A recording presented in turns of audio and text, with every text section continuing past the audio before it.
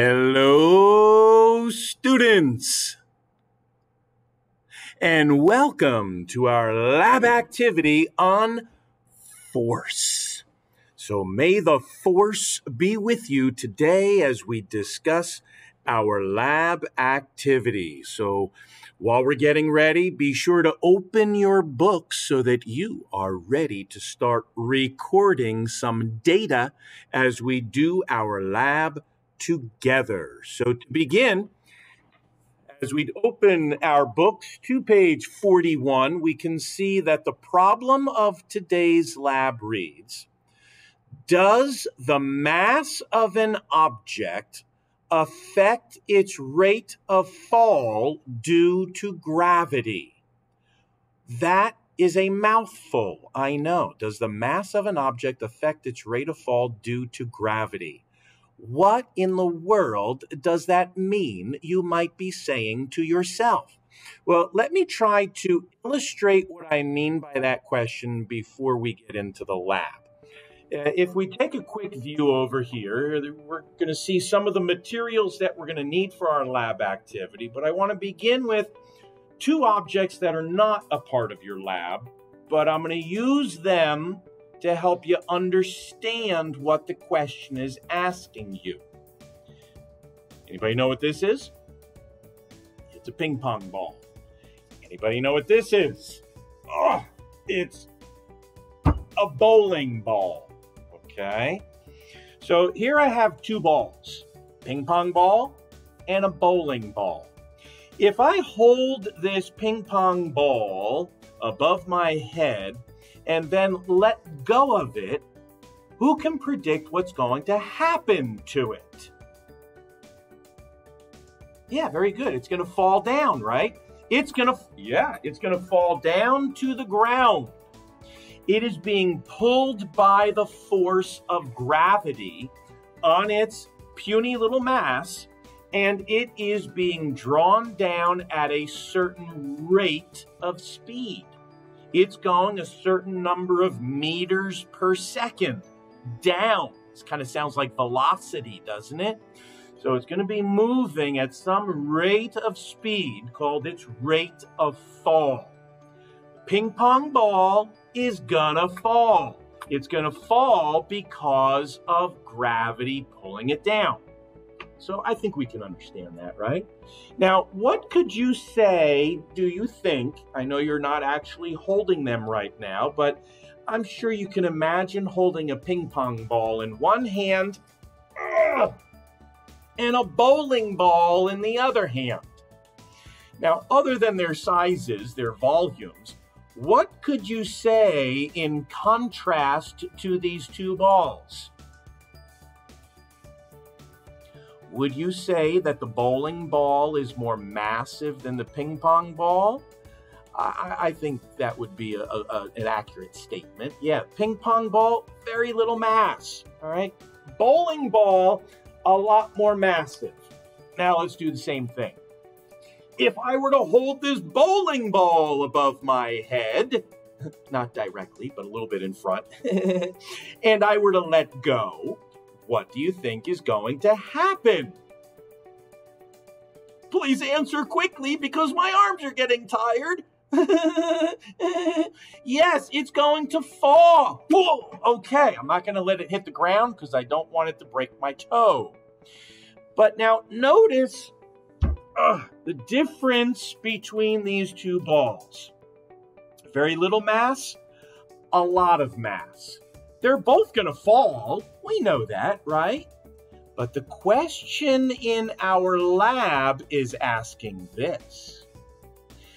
Does their different mass, or will their different mass, affect how fast they're going to fall? Will one of these fall faster or slower because of its different mass? That is what the question is asking. So let's head back over there and look at it again. Does the mass of an object affect its rate of fall due to gravity? I'd like you to take a moment now And you can pause me. I just had to put that bowling ball down. It was getting pretty heavy, I got to say. And take a moment and write your hypothesis. Does the mass of an object affect its rate of fall due to gravity? Some examples might be, the more massive the object, the faster it's going to fall. The less massive, the faster it's going to fall. Mass doesn't have any effect on the rate of fall. You can think of different relationships between the mass and the rate of fall of an object. So again, take a moment now and write a hypothesis. Okay, I'm back. Now that you've written your hypothesis, you have some idea of what you are planning to expect during this lab activity, which we'll, again, get to in just a moment. But again, before we do, as I said last week, we're going to be using a lot of graphs to help us as a scientist to interpret what the graph means. And let me just get rid of this here. That's better. To interpret graphs in order to visually see our data presented in such a way that will make it easier for us to draw a conclusion as to whether there's a relationship between two or more variables. So I just want to take a couple minutes to explain to you some different potential observations when we collect our data, calculate our numbers, and graph our data. Once we look at our graph, what should we expect? Well, first, here's the deal. You are comparing two variables today in the lab. Along the x-axis is going to be the mass. Now, you'll notice on the following page, there is a graph, and you will be setting up that graph with your data. And I'll tell you right now, the objects that we're going to be using will range in mass from 0 grams to 20 grams. So that is going to be the range of our data regarding mass. That's on the x-axis. On the y-axis, yeah, there we go. Okay. On the y-axis, we're going to label it the rate of fall. Now, I've already done the lab activity, and to help you save some time, once you crunch all of your numbers, the rates of fall will all be in the range of 0 to 5 meters per second. Meters per second, a range from 0 to 5 on our y-axis. So when you get to set up your graph, your range of numbers should be 0 to 20 on the x-axis, 0 to 5 on the y-axis, and you are relating mass versus the rate of fall. Now, once you plot your data, as we did last week, you created a line graph. When you create a line graph, there are some basic truths to line graphs when they pertain to science class. Let me show you. I've drawn two lines on this graph right now. A flat horizontal line and a straight up and down vertical line. In both cases, they are straight lines. These straight lines, the horizontal line and the vertical line, I've drawn in red and I've labeled them no. That doesn't mean you can't have a line that looks like that. It just means that is the answer to the question, is there a relationship between these two variables? Is there a relationship between mass and rate of fall if we get a vertical line or a horizontal line? And the answer is no. If you produce a graph that is a horizontal or vertical line, then you can conclude that there is no relationship between the two variables. Now, you can think about that for a minute by looking at the horizontal line. If you look at the horizontal line, as you move from left to right, what happens to the value of mass? Does it increase, decrease, or stay the same? It increases as you go from left to right on this horizontal line. So mass is changing. But the question is, if mass changes, will there be a change in the rate of fall? Well, look at this horizontal line again. Is there any change in the rate of fall? Hopefully you answered no, because a flat line indicates that it's the same value every time for the rate of fall. So if you get a line like this, you can say no, there is no relationship between mass and rate of fall. But that's not the only kind of line graph you can have. You can have a diagonal line, either a diagonal line going up or a diagonal line going down. Now you'll notice I've drawn these green just so that you can see them a little bit better, and I've labeled them with the word yes. And here's why. If the question is there a relationship between mass and rate of fall? Well, if you get a line like these two green lines, you could say, well, yes, there is a relationship between the two. And here's what it would be. If it's this line you're producing, as mass increases, as it goes from left to right with this green line, what is happening to the rate of fall? It is decreasing. It's going from a higher to a lower number. But what if this is the green line you produce?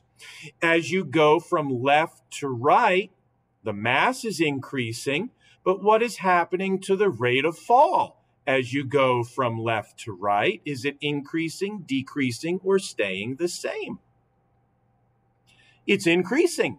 So you could say, if this is the line that you generate, there is a relationship between mass and rate of fall. As mass increases, rate of fall increases. So you're going to be generating a graph during this lab, and you're going to look at the shape of your lines. And looking at the shape of your lines will help you make your conclusion as to whether there is a relationship or there is not a relationship. And then you can state, well, what is that relationship? As one goes up, the other goes up. As one goes down, the other goes up. As one goes up, the other does nothing. You'll have to think about it as you are looking at your graph and how you represent visually the data that you collect. So feel free to watch this part again if you'd like to understand how you should be interpreting your graph when you're done with your number crunching. But now let's go to a close-up view of our lab activity, and we're going to gather some data now, and then we'll do the lab together. It says, and I'm reading on page 41, does the mass of an object affect its rate of fall due to gravity? You've already written your hypothesis, so we can move on. Step 1, obtain the materials. I have them in front of us, and we're going to be using 3 objects. Object A is a little wooden block with the letter S for science on it, or SCURPS. Either one is cool. So a little wooden block is object A. Object B is a little metal washer, and object C is a metal cylinder. All have 3 different masses, which we're going to find out in just a moment. And so that's step 2, determine the mass of each object in grams. So as I gather the masses, I'd like you to write them down. First, I'm going to turn on my digital balance. Wait for the zeros, and we'll start with object A. So we put object A on the digital balance. I'm getting a quick readout.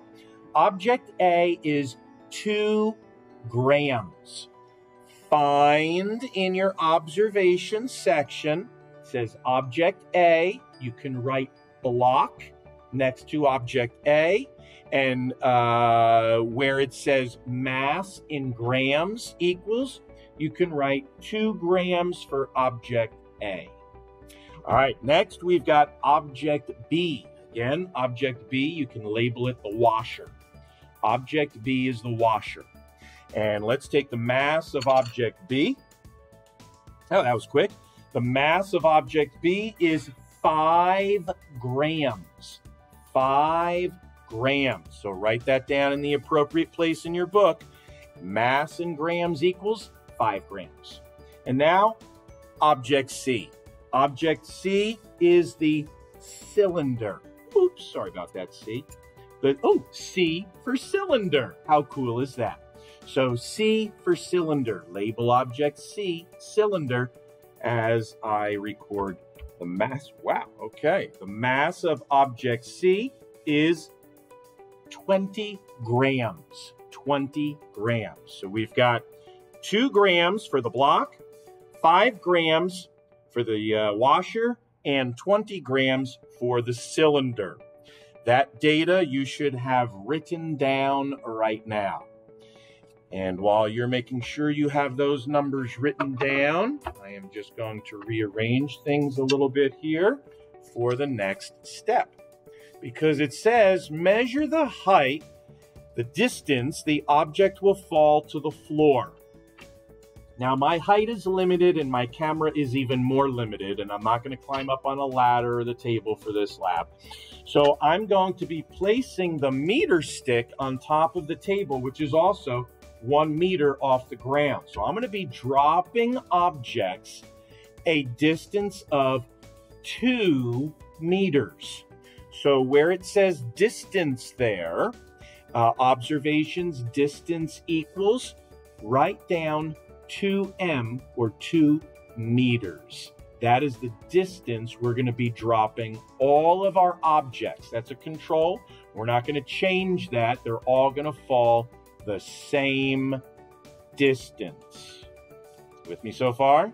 All right. Now I'm going to have to stand up. So I'm going to have to change the view here to the lab view so that you can see me a little bit better as I hold these objects. And I'm going to need a stopwatch as well. Whoops, there we go. The stopwatch, as you know, measures seconds, and it measures down to the 100th of a second. Now, if you've ever used a stopwatch, there's a great game you can play with stopwatches, the stopwatch game. Now, I have to get the lighting just right here. But if you play the stopwatch game, it's great to see what your reaction time is by hitting the start and the stop button as quickly as you can. Here we go. Boop, boop. All right, that was 0.22 seconds. I know I can do it faster than that. Hold on. Oh, 0.12 seconds. Hold on, I think I can do better than that. Oh, no. Oh, no. 0.12 is my fastest so far. I'm doing this over and over again.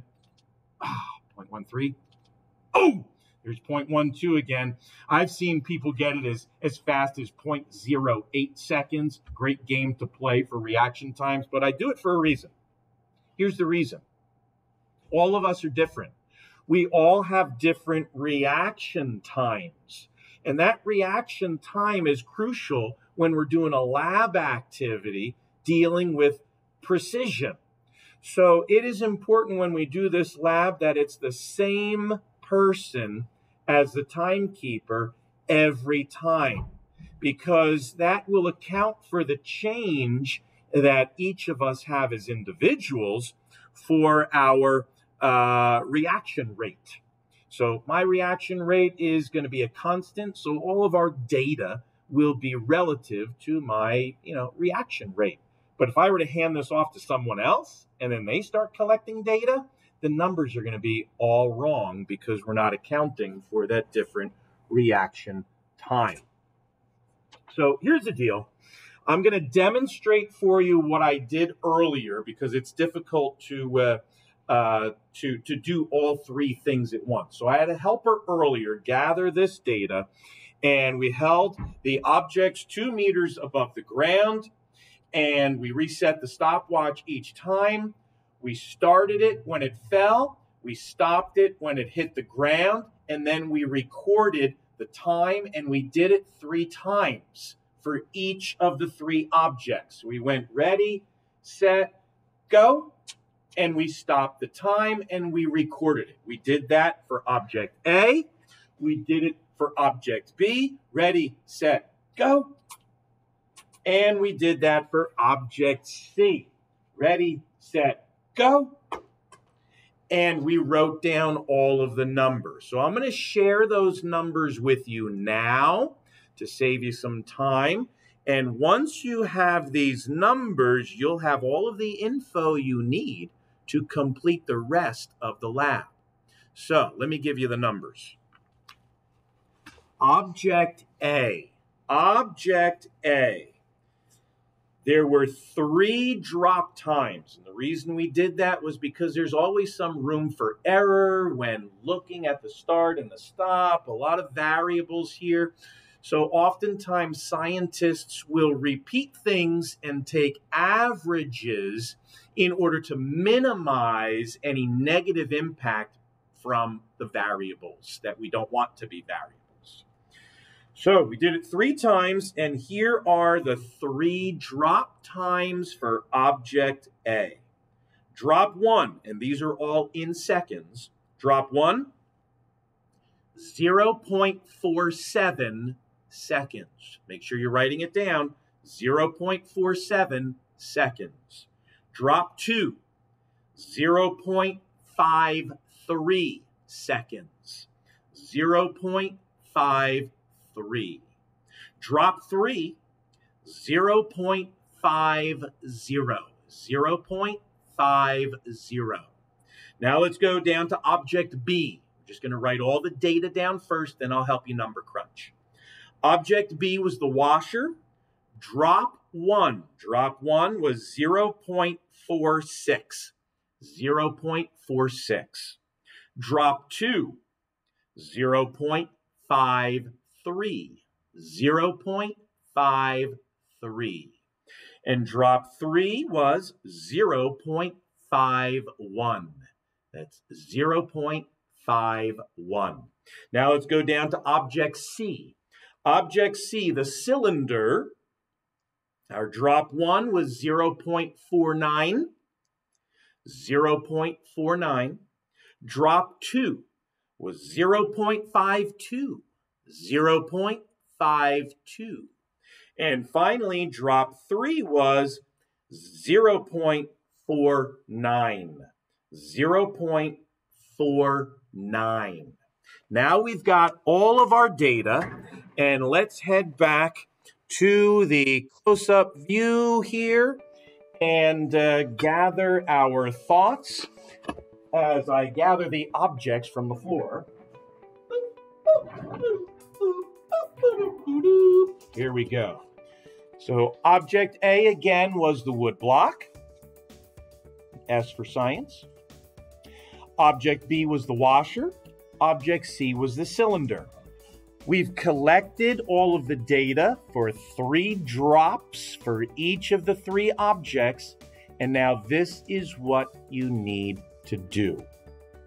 Using a calculator or using a piece of paper or using your noggin between your ears, you are going to find the average drop time for each of the 3 objects.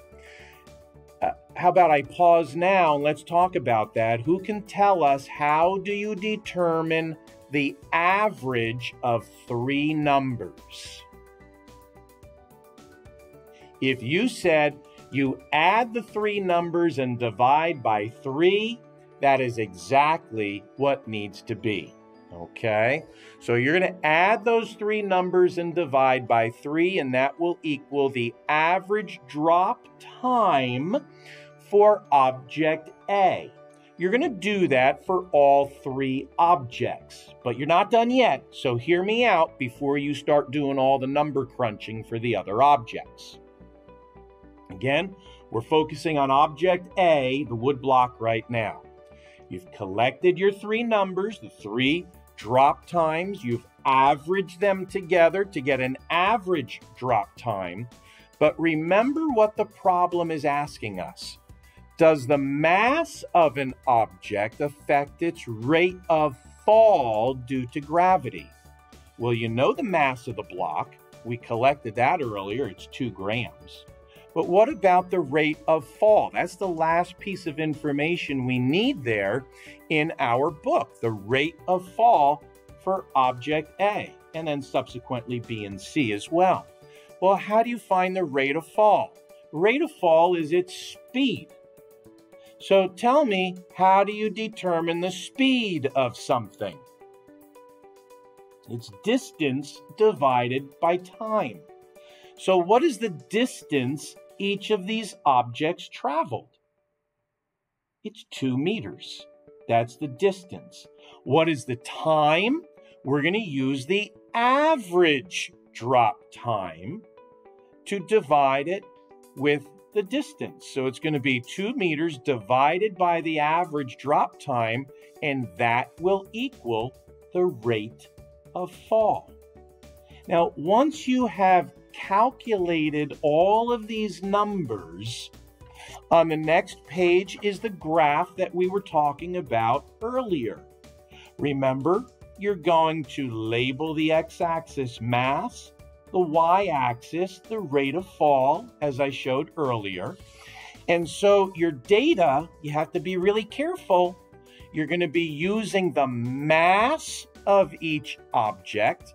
So it might be a good idea to circle those 3 masses right now, the 2, the 5, and the 20. Circle those masses. And when you calculate the rate of fall for each of the objects, it's that number that will be on the y-axis. So you might want to put a circle around those 3 lines for rate of fall, just to remind you when you are creating your graph, it's those 2 numbers which are the coordinates you're going to use on your graph. So let me head back to our notes here really quick for a moment and finish this up. When you're all finished, remember you're going to draw a line graph and you're going to get some type of a line. Remember what those lines will tell you when trying to come to a conclusion. Horizontal or vertical line? No, there is no relationship between mass and rate of fall. Or a diagonal line or a curved line will tell you, yes, there is a relationship, and you can expand on what that relationship is. So take some time now, finish your calculations, draw your graph, and hopefully we'll have some time to discuss this graph before the end of the period. But either way, I want you to watch the final video on Google Classroom before you finish up for the day. So be sure to write your conclusion, and we'll talk a little bit later. And for now, I'm going to say bye-bye.